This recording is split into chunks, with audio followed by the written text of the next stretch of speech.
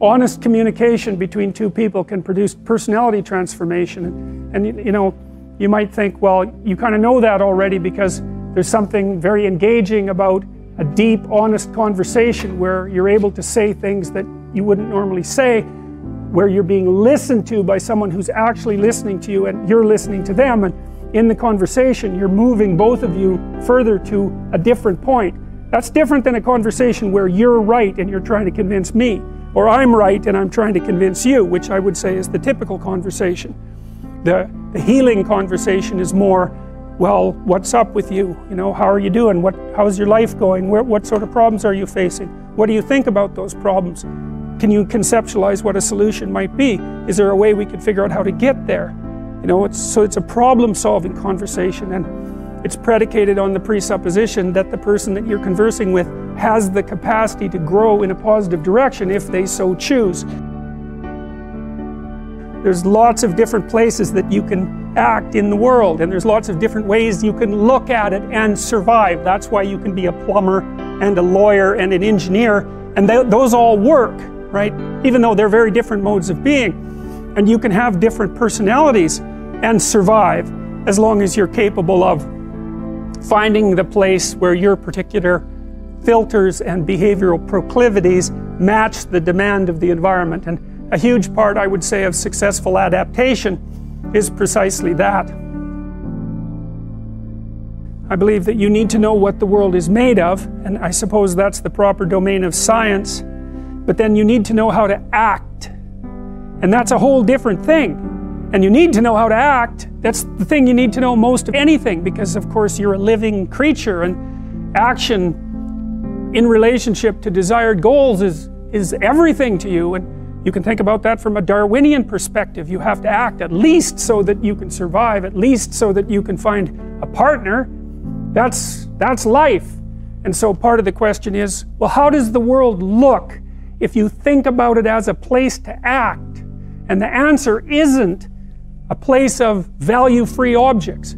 That's not what the world looks like. And you can't act in a world of value-free objects because there's no way of choosing between them. If everything has zero value, why would you choose one thing over another? You live in a world where things present themselves to you as of different value. You make yourself out of the information that you gather in the world. So you're an exploring creature. You explore specifically when the maps that you're using in the world are no longer orienting yourself properly, when they're producing errors. You go out, gather information, and assemble yourself from the information that you discovered. There's some relationship between your personality and the manner in which your brain functions. I've often found it useful when I'm trying to remember something to have a story to hang the facts on. Otherwise you're faced with the necessity of doing nothing but memorization, and it isn't obvious to me that memorization actually constitutes knowledge. What constitutes knowledge is the generation of a cognitive structure that enables you to conduct yourself more appropriately in life. And so I suppose you might say that you could argue that a course in psychology, especially in personality, is a course in applied wisdom as well, assuming that wisdom is in part your capacity to understand yourselves so that you don't present too much of an intolerable mystery to yourself, and also to understand others so that you can predict their behavior, understand their motivations, negotiate with them, listen to them, and formulate joint games with them so that you can integrate yourself reasonably well with another person and with a family and in society. You have to figure out ways of simplifying the world, right? Because you just can't do everything. And so people are specialized. They have specialized niches that they occupy. You could think about them as social niches. A niche is a place where your particular skills would serve to maintain you. And so if you're extroverted, you're going to look for a social niche because you like to be around people.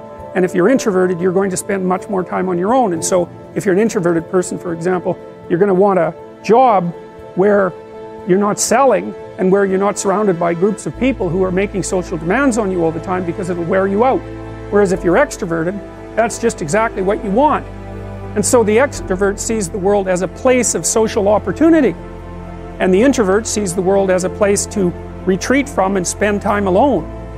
And it turns out that both of those modes of being are valid. The issue, at least to some degree, is whether or not you're fortunate enough to match your temperament with the demands of the environment. What exactly is personality? Or what exactly is a trait? Think of a trait as an element of personality. And I think the best way to think about a trait is as a sub-personality. So you're made up of sub-personalities that are integrated into something vaguely resembling a unity, but the unity is diverse.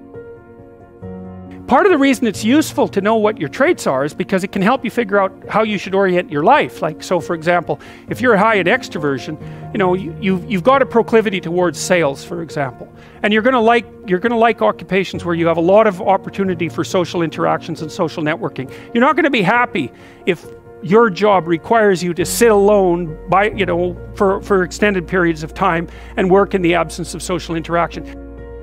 So, and you want to be in a position that capitalizes on your traits, because it's really difficult to work contrary to your traits. Imagine that you're looking for a stable partner, right? So you might think, well, what do you want in a stable partner? And at least in principle, one of the things you don't want is too much mismatch between you and that person. So for example, if you're really extroverted and you have a really introverted partner, you're going to engage in continual conflict about how much social activity the two of you should subject yourself to. And it's very, very difficult for people who widely differ on those dimensions to come to consensus, because it's not just a matter of opinion, right? It's really a matter of different, if you're looking at extremes, of really different types of people. And the thing about introverts is they just don't enjoy large-scale social interaction that much. One-on-one they're often fine, but in a group they don't like that, and it tires them out. Whereas a real extrovert, it's like you isolate them and they just wither on the vine, because a huge part of what actually motivates them in a positive way is tangled up with social interaction.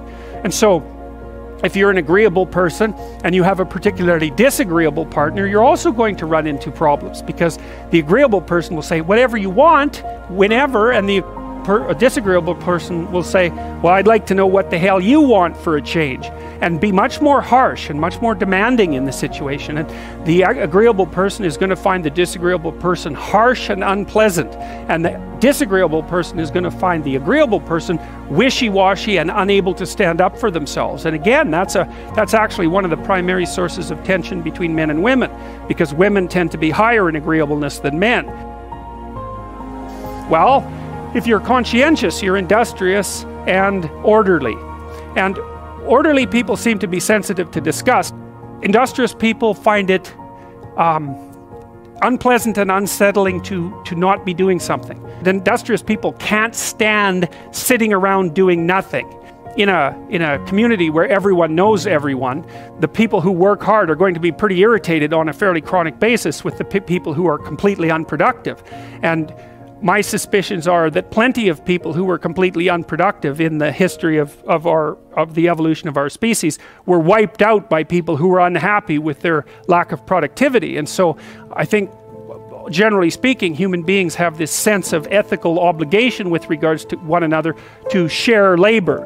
And people who are conscientious really, really feel that. So they feel bad if they're not busily working on something that's productive all the time. And so the advantage to being with someone conscientious is, well, they're going to work like mad, but the disadvantage is they're going to work like mad.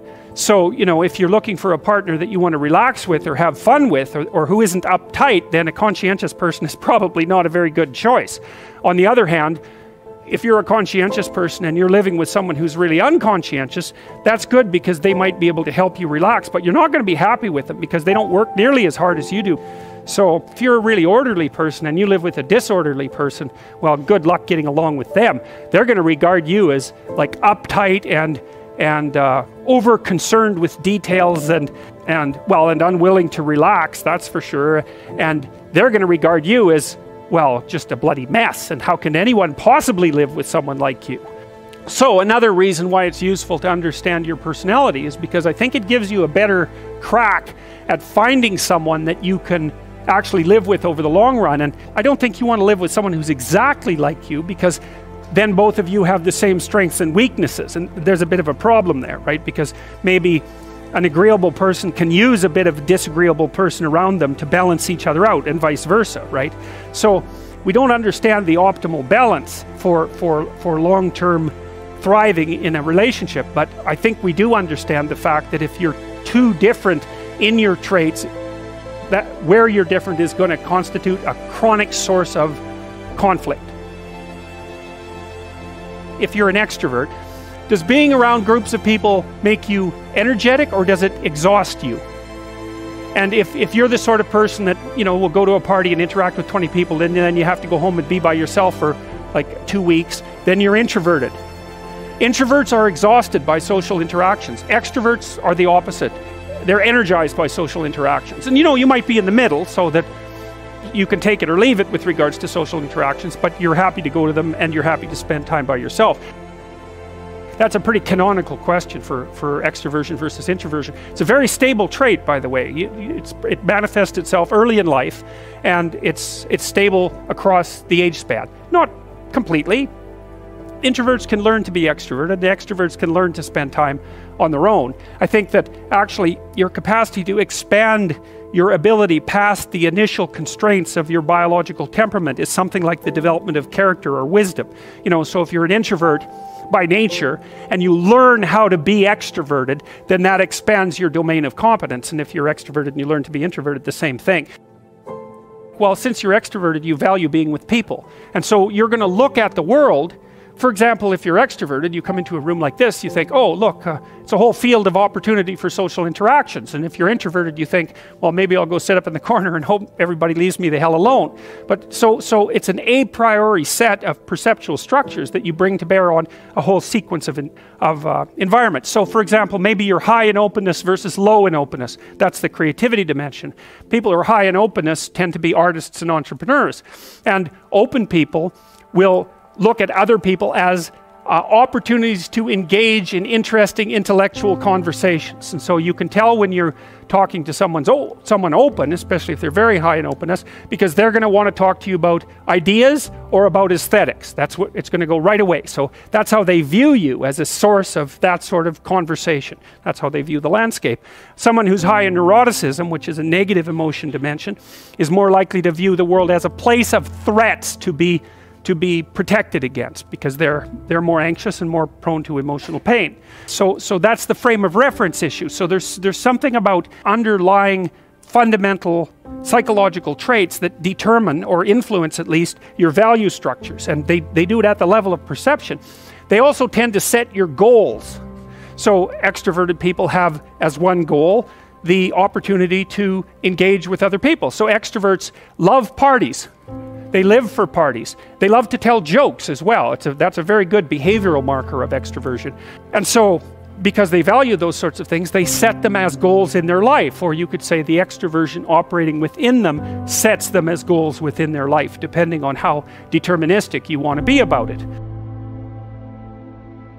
It's very necessary for people at some point in their life to dedicate themselves to a single game of some sort. You know, you have to become one thing at some point in your life, and the sacrifice, of course, is that you give up all the other things that you could become, but you don't really have a choice, because if you don't decide voluntarily to become one thing, you know, to become a disciplined adherent of some specific practice or profession or viewpoint, then you risk just aging chaotically, and you don't get away with not aging. So you might as well age into something that's actually something, rather than just remaining, or then just becoming an old child, which is really not a good thing. It's not a good thing to see, especially by the time people hit about 40. It's not pretty for them or anyone else. And even at 30, it's getting pretty old at that point. 40, it's like it's almost irreparable at 40.